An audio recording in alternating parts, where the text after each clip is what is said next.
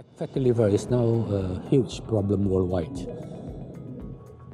You talk to the doctors, a lot of people from screening, they found that they have fatty liver, and at the moment, there's no drug treatment actually, and actually the only recommendation is actually vitamin E.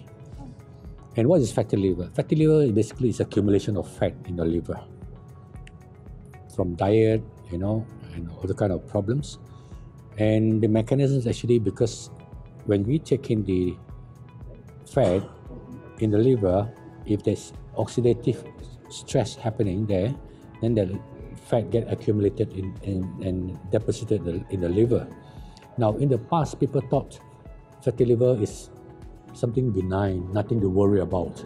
Many studies have now shown that people with fatty liver, a high percentage of them, about 40%, can progress to the inflammation stage called steatohepatitis, you see. And once you go to that stage, you can even progress to cirrhosis and eventually liver failure. So now we realize that a lot of multinational drug companies are finding drugs for this fatty liver. In fact, if you look at the website for clinical trials, you find that a few drug companies are doing trials now on fatty liver. Why tocotrienol is effective against fatty liver? We have done a study and showed that a high percentage of our people, when they put them tocotrienol for 1 year, they achieve remission. And why tocotrienol? Because tocotrienol, we have done studies in animals ourselves and also by other groups.